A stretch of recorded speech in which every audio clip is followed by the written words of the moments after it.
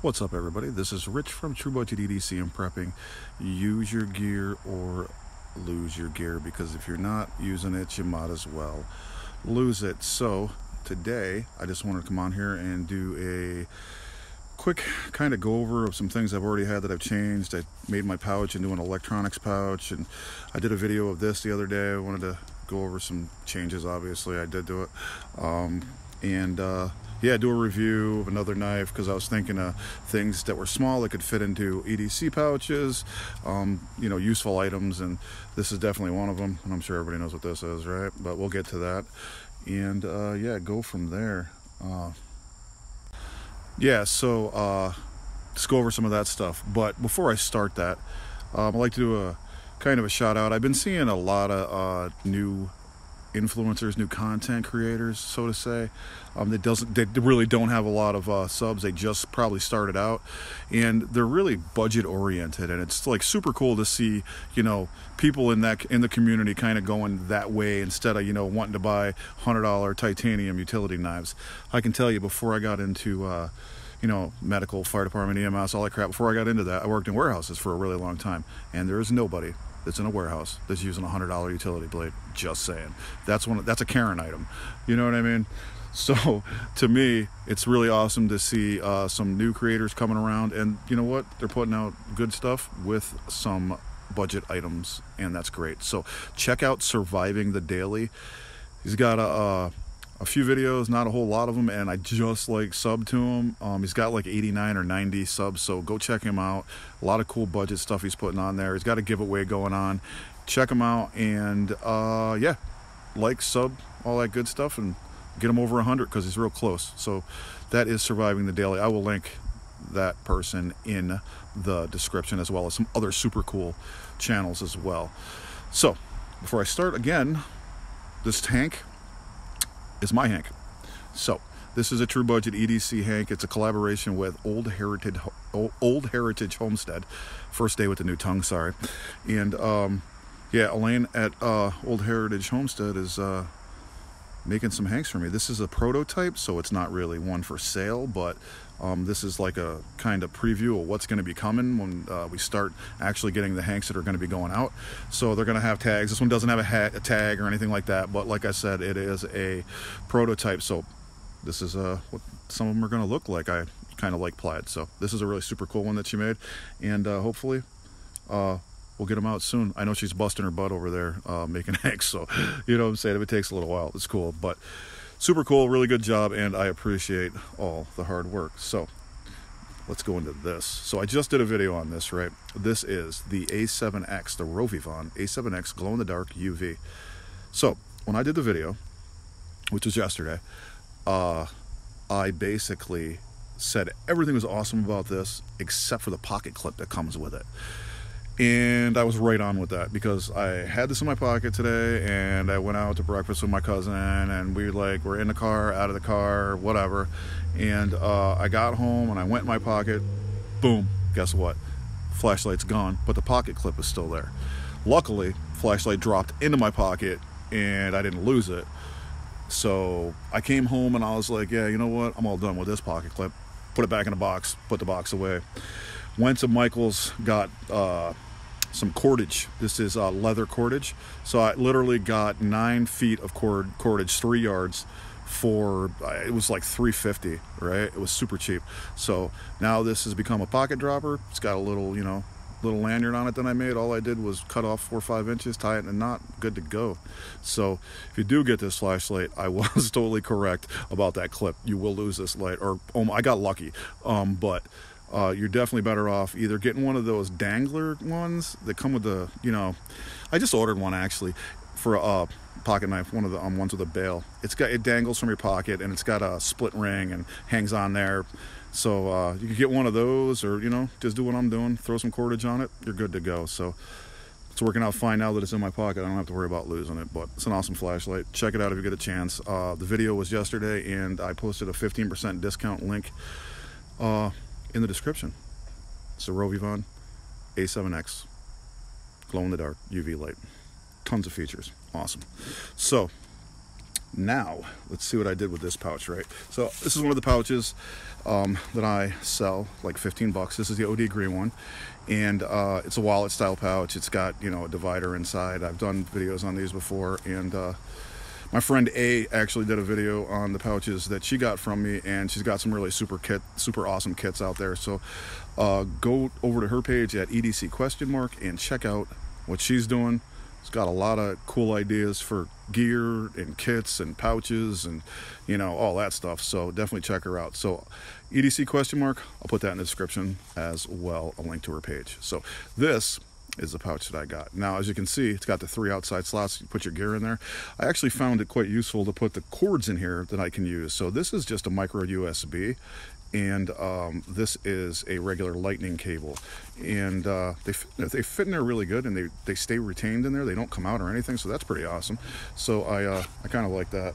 And then inside I just basically put a brick in case I need to use that.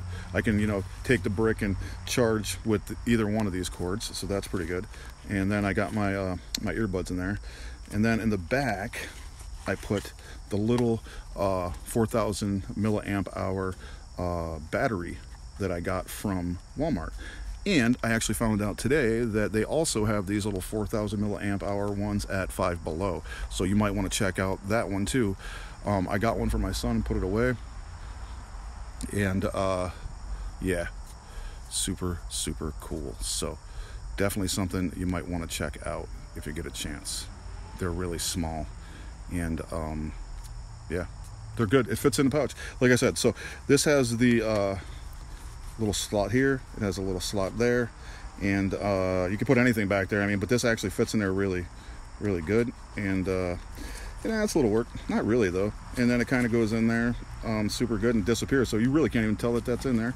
And then I just put the little brick in there and got my earbuds in there that have a lanyard on them, so that's cool. And close it up, and I can actually get something else in there if I really wanted to. So basically in here I have everything to charge my phone, and also to charge my earbuds, and also to charge the battery if I had to charge that too. So super cool. Good way to utilize a pouch. Like I said, I haven't been into pouches that long in my last video, less than a year.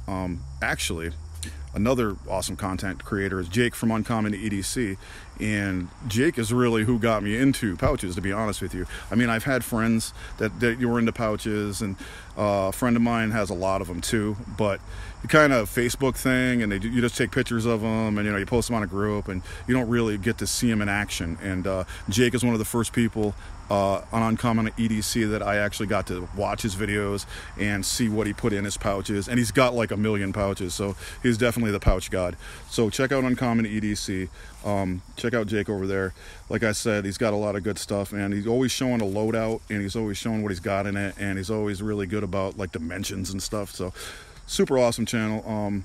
Should be over 1,000 subs, but keep giving him subs. Go over there and like and subscribe. He's got a lot of good stuff going on too. So yeah, so when I started watching this channel, you know, I started seeing it in real time, live action, and that's kind of how I really got into the pouch thing. And now I kind of lost it, and I bought like a bunch of them, and I got another one coming like on Sundays. So yeah, I really like it.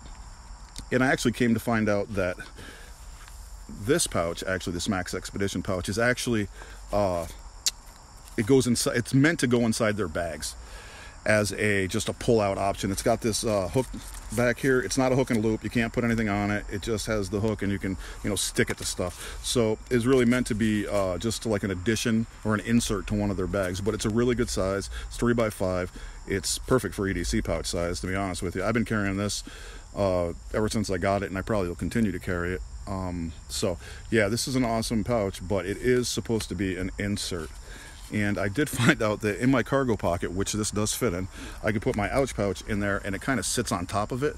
So now I can go to, you know, somebody's house or do whatever, because now I'm doing home nursing. I got into a nursing agency, so I'll be doing that.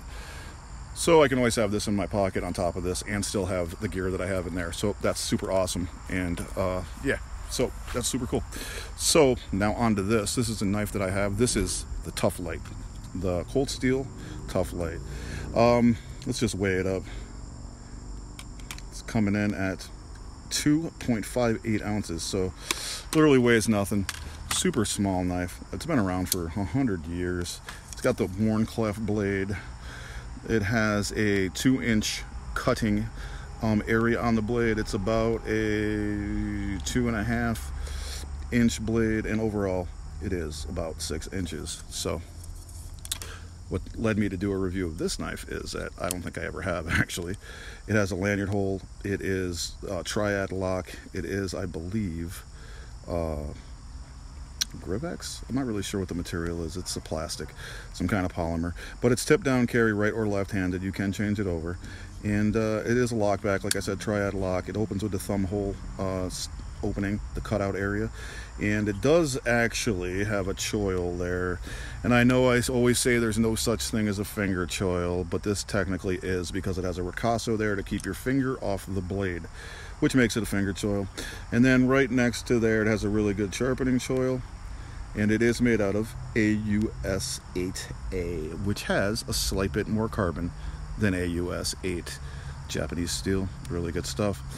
Cold Steel's got a lot of good stuff, so I definitely would advise you to check their stuff out. And this is a really solid, small utility knife that if you don't have another knife with you and you have this with you, you are all set.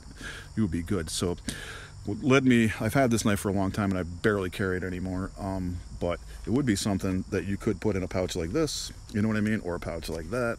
And you know what, yeah, you might not carry it in your pocket, you might not use it every day, but if you put it in this pouch, you know, it's in there. And if you needed to do something and you didn't happen to have a knife, like, I don't know why you would have a knife, but like if you didn't want to mess up your other knife or something like that, you know what I mean, you could always pull this bad boy out and go to town.